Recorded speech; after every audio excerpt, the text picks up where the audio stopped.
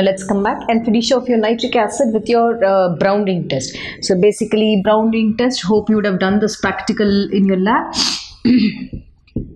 Browning test is the confirmatory test for nitrate anion, correct? So your teacher would have made you do this Browning test, very interesting test, and most of the students will not be able to do this test. So let's see how to do it in the lab first and then come back to the reaction. Now for Browning test, I said it is a confirmatory test for nitrate NO3 minus. Let's see. In this particular reaction, first what would you do? Whatever salt is given to you, you're going to test it for nitrate. Important thing, you're going to take in step 1 freshly prepared ferrous sulfate. Freshly prepared FeSO4 solution, ferrous sulfate solution. Done. And you're going to take a test tube. Now to this test tube, whichever salt is given to you, let it be barium nitrate, calcium nitrate, zinc nitrate, whatever salt is given to you, you would have added that salt solution to this.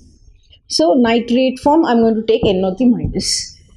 Now to this, you also would have added freshly prepared ferrous sulfate.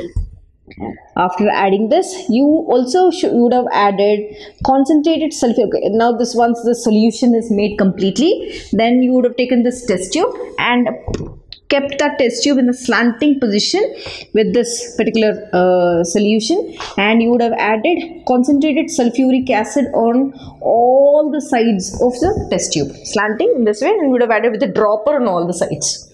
Now let us see this reaction. After this particular thing, after adding on all the sides of this test tube, you would have observed one important thing. Without shaking the test tube, you would have observed the formation of a brown ring in the junction and 2 layers separated.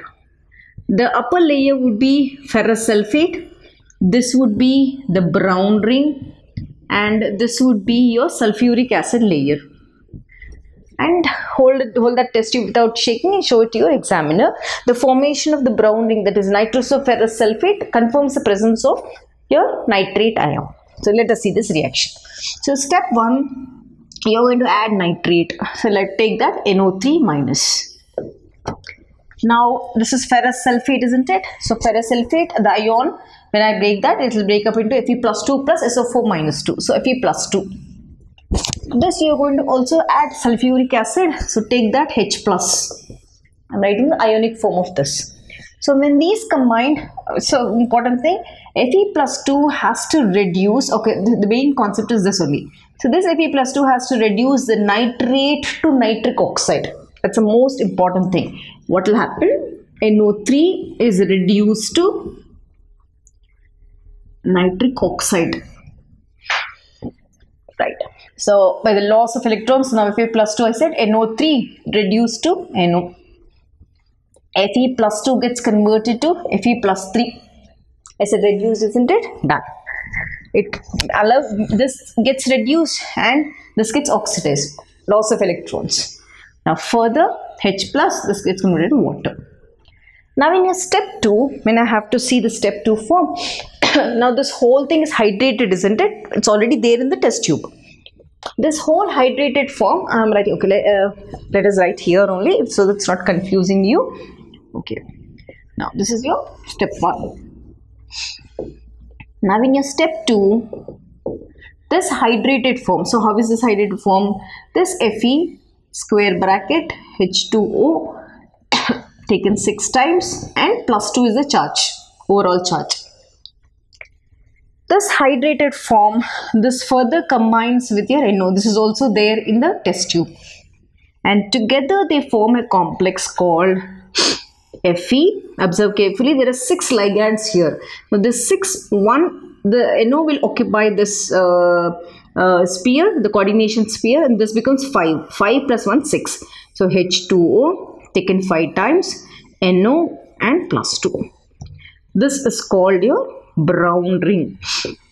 How do you name this? Nitroso, right? Nitrosoferrous sulfate. Okay, that sulfate is already there, isn't it? FeSO4 is already there. So this is your ring. Ferrous sulfate. So Browning test, this is the procedure. This is your step 1. This is your step 2. Let's balance this. If I have to write 3, okay, this is 3, 2s are 6, and Fe, okay, this also is 3. Now, okay, 4H plus here, 2 water here. Okay, it's balanced. So this is how you're going to show the Browning test.